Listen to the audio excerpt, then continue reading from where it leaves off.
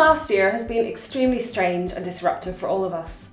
Whilst we've managed to transfer some of our studies online, we're extremely pleased to say that the university is open again, and with COVID cases falling and vaccinations increasing, it's time for us to reopen our labs and welcome all of you mini scientists in again to take part in our studies.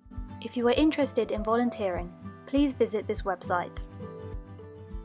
We've worked really hard with the university's health and safety team to change our labs and practices and follow the latest government guidelines to keep all of you safe. We ask all visitors to complete a COVID health form 24 hours before your visit and ask parents and teenagers to wear a mask unless you're exempt. You'll notice that we have made lots of changes to how we run our studies and interact with you.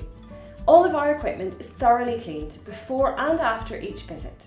We wear masks and operate a 2-metre social distance in rooms and corridors. It may feel a little strange to return to us if you've not visited for a while or if you've not visited before, but we will make the time as relaxing and welcoming as possible. We have a spacious family room, clean before and after each visit, for you to wait, sit back and relax with your child before the study.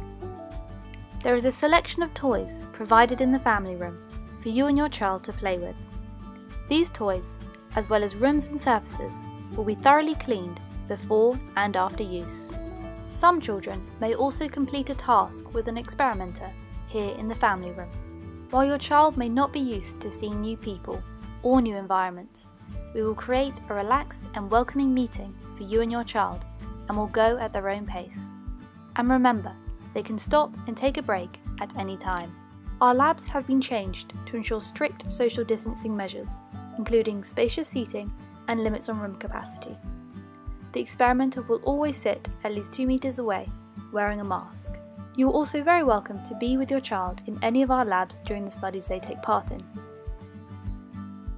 Our spacious virtual reality lab has new state-of-the-art virtual reality cleaning equipment and a Perspex screen providing additional protection between your child and the experimenter, so your child can enjoy spending time in a virtual reality world safely.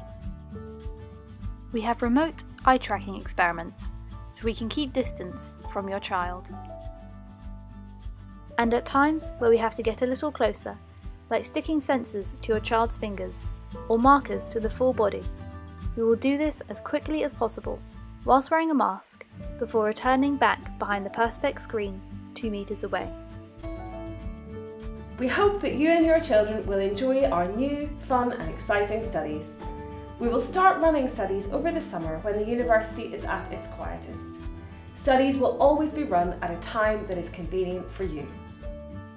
If you would like to take part, please visit this website www.tinyurl.com/Durham Volunteer or get in touch via email or via our Facebook page.